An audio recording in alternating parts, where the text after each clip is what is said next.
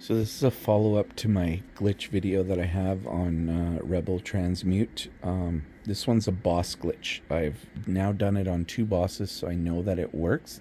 I'm not exactly sure how it works, and because you have to exit the game and go back in, I can't record it as I'm doing it. But if you go back and watch my other video on how to do the glitch, you do the same thing, but you do it on the boss that you're fighting near the door.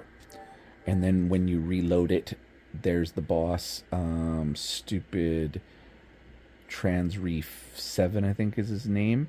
Oh, just a nightmare boss. Like I almost killed him. I had enough. So what I did is I went by the door where I am right now and just jumped up and down until he killed me. And then when I respawned doing the glitch, he's frozen and that's where I am. And you just go right past him and you're in the next area of the map without actually killing the boss.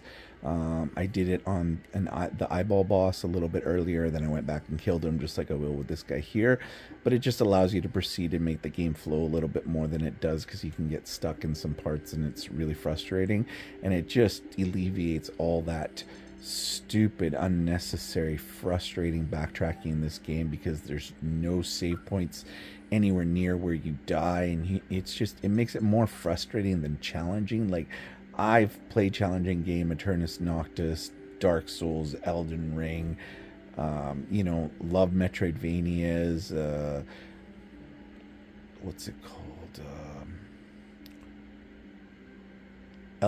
Ender Lilies, which is one of my favorite, by the way. If you haven't played that and you like Metroidvanias, it's hard as hell, but it's fantastic. After Image just did pretty hard, crazy boss fights too.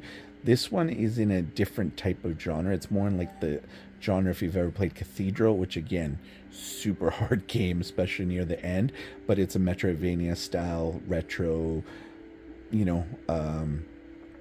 game that if you're checking this out, you would probably like. Alwa's Awakening, Alwa's Legacy, all those games.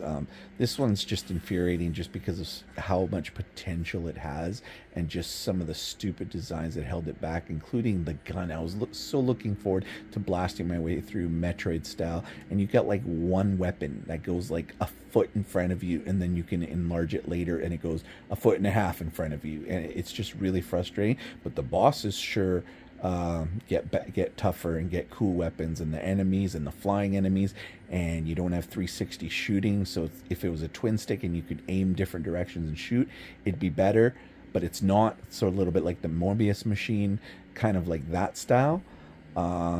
Frustrating game at points because it had the potential to be really good. So this video went a little bit longer than I intended to, because I ended up talking about different Metroidvanias, but if you're watching this, you probably play those type of games, so it might be relevant to you. But yeah, go back and watch the glitch where you just restart on my other video. It'll tell you how to do it. But really quickly, wherever you are, you basically, as you're dying, you exit the menu using the PlayStation home button. Go back into the game and you'll start back at a checkpoint, which is your last checkpoint. Again, PlayStation button, close the game, re-enter it again, and you will be exactly where you left off when you died, but with 3 health nodes and a refill. So basically 4 health nodes to start. If you have the double syringe like I do here, you'll end up with 2, and so you'll basically have full energy at where you start.